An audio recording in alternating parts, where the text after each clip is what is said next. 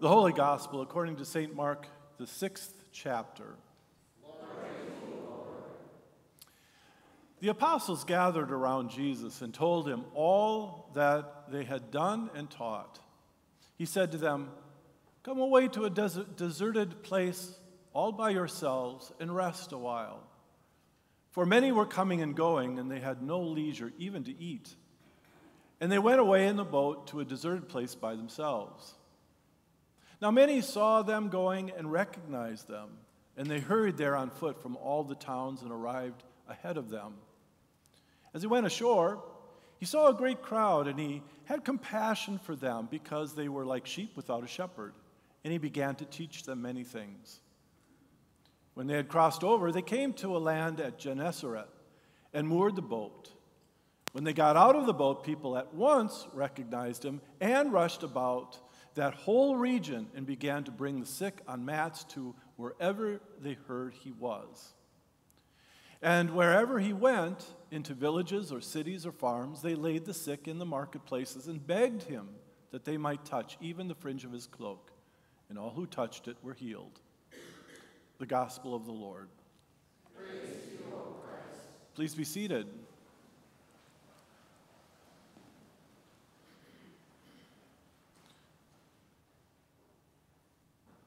A few years ago, I was on a commission. It was the Lutheran Catholic Covenant Commission, in which the Archdiocese of Chicago and the Chicago ELCA Synod strove to come together to craft a statement of agreement in which we as Christians would proclaim the gospel and enjoy the companion and fellowship of one another. So instead of the historical anathemas that were hurled against each other, we came together to find common ground. And of course, we found the common ground in our faith in Jesus Christ. How it is expressed may be different, but at least we were there as fellow brothers and sisters in Christ, working out a peaceful solution to the problems that our churches have been a part of for, these many, many, many years. In fact, you probably, when you were growing up, were told not to associate with those Catholics. And they were told not to associate with those Lutherans. And so here we were together, seeking common understanding. It was a part of the healing process in Christ, in which we touched his cloak and could be healed. But I would like to think that God touched us and moved us to sitting together and talking about our differences, but really appreciating the differences, the rich traditions that we both had, and how we could come together and sign a concordat, which we did. Cardinal Bernardine, the Archbishop in Chicago, Cardinal Bernardine, and our bishop, Bishop Sherman Hicks, signed a concordat, and it was placed in our churches and said, we have come together in agreement on all of these important points in faith and in fellowship and in love. It was really very powerful, a wonderful, wonderfully powerful movement. Well, on this commission, if we call it that, there was a woman, she was a nun, Sister Mary Ellen, who was very instrumental in doing all of this. Now, Sister Mary Ellen was a very faithful woman, but one day, earlier in her life, she fell down a flight of stairs and wrenched her back and shoulders so badly that she had constant pain and couldn't fix it. And you wouldn't know that by being with her. She never complained about the constant chronic pain that she had to live with day and night. And so we had a conversation, and I marveled at her ability to handle the day-to-day operations of her job and also to witness to Christ's love to her community and to us. I would have thought that an accident like that and the pain that was inflicted would drive her away from faith. What kind of God would allow this to happen to me? I'm a faithful person. Why does this happen to me? And she said, yes, that was the immediate reaction to it. She said, I'm not going to lie. I felt those dark feelings of being abandoned and of being on my own, and the thought of having to live in chronic pain for the rest of my life, well, that wasn't something that gave me a great deal of hope. But as she continued day by day in her rehabilitation and in her work and in her faith, she found that instead of trying to run away from the pain, trying to isolate and feel sorry for herself, she decided to lean into the pain.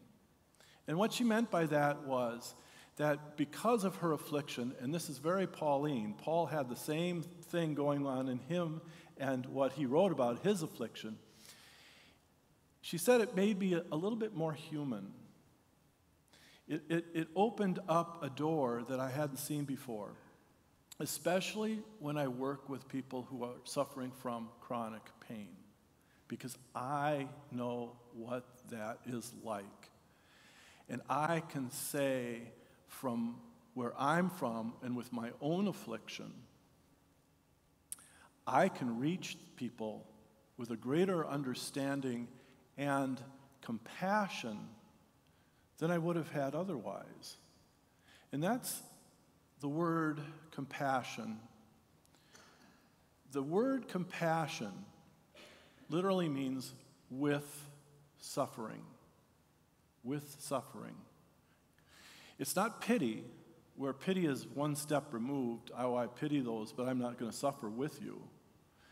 Compassion is suffering with. And because she could suffer with, because she was suffering her affliction herself, she could connect with others. And she felt like she could be a healing presence to them who were in her situation. And to show that this chronic pain, although terrible, and I wish I could have laid hands on and wiped away the pain just like that, like we would want to alleviate, to eliminate that pain. How she eliminated, or didn't eliminate the pain, but helped heal her and the people that she was talking with, is by being with them, sharing who she was and her journey, so that they could find hope and strength through her message. And people who are suffering from an affliction, and guess what? We all suffer from an affliction of some sort or another. It's not that we will withdraw from that, deny it, but Christ is saying lean into it. Share with others who have the similar affliction. So, for instance, in 12-step work, there's nothing like an alcoholic who's talking to another alcoholic. They know. You don't have to explain much. They know.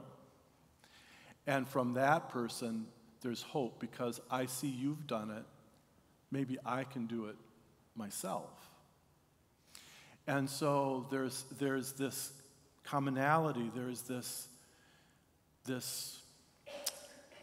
what would we call it, this human condition that we all suffer from in our own way, shape, or form, that those who come to Christ seeking that healing come to Christ perhaps through us, who have also been healed of the anger, of the resentment, of the fear, of what's going on in our lives.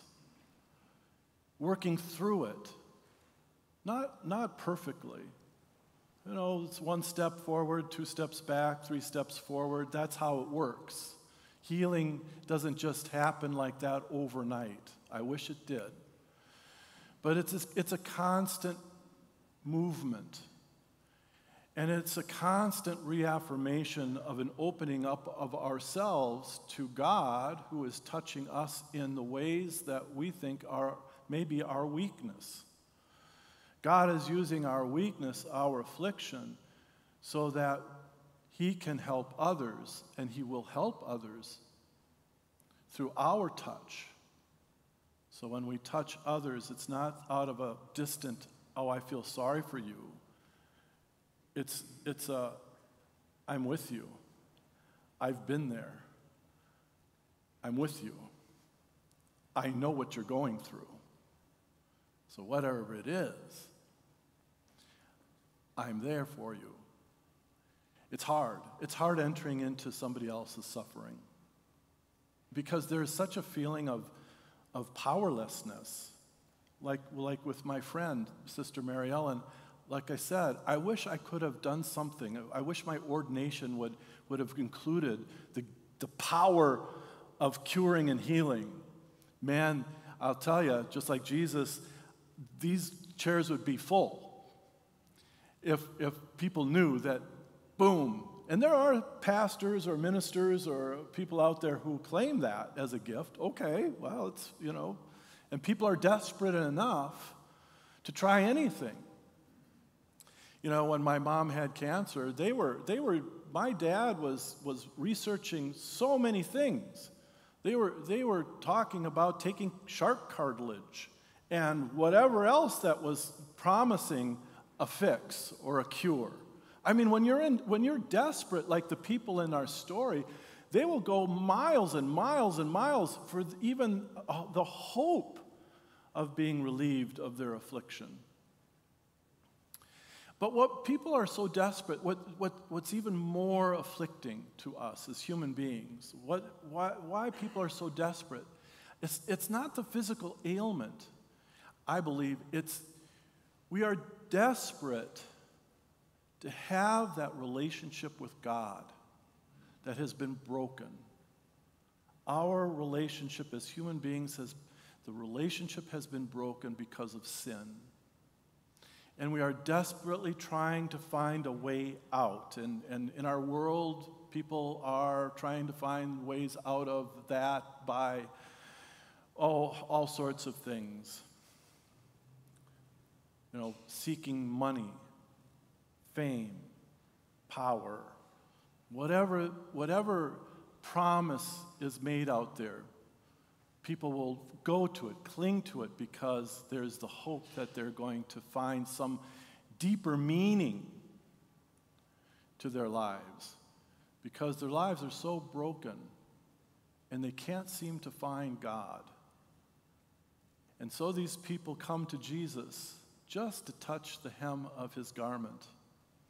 They know, or at least they believe, that Jesus is the way. Jesus is the one who will heal, who will bring that healing relationship between them and God.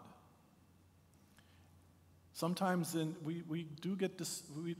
It's true. We sometimes despair. Just watch the news. We fall into despair. What does this all mean?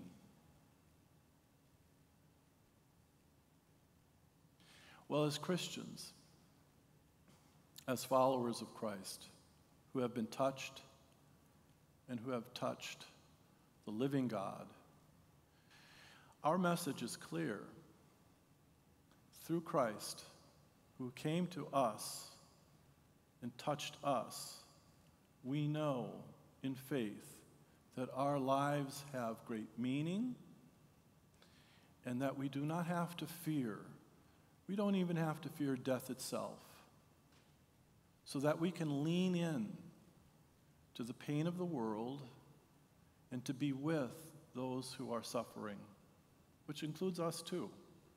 That's why a community of faith is so important, because together the healing occurs in the Holy Spirit that brings us together.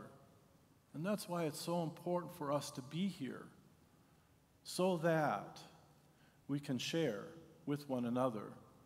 Now, it takes some vulnerability. Again, in our Scandinavian, I'll just talk about the Scandinavian cultures for a minute. You don't tell anybody anything. You suffer, and you suffer alone. It's called stoicism, and boy, do we have that in spades. We're not going to let anyone know what's going on with us. We may be dying inside.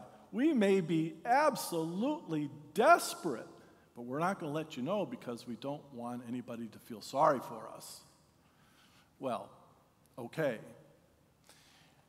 Now, I'm not talking about walking around just sharing everything about, what's going on, but there has to be someone or some people, some group that you can share what's going on with you. And in the sharing, in the opening up, you'll be amazed at how good you feel, or at least the burden is just not as heavy. We often hear, God doesn't give you anything more than you can handle. You like that one? You hear it all the time. I don't know if God gives us the afflictions or not. I don't think so. But I would amend this to say, God doesn't give us anything that we can handle together. Together. We're here. We're in it together. And we're here because the Holy Spirit has brought us here, not just for our own sakes, but for the sake of the world. And so, when I read this story about compassion with suffering, absolutely, we are people who suffer with and not at a distance from. So that healing, God's mercy, God's grace, God's meaning is shared, which strengthens us to take it one day at a time. One day at a time. All right? Amen? Sometimes I think amen, and somebody's, no, talk some more. No one's ever done that yet. Oh, well. I see one, that's all it takes. Amen.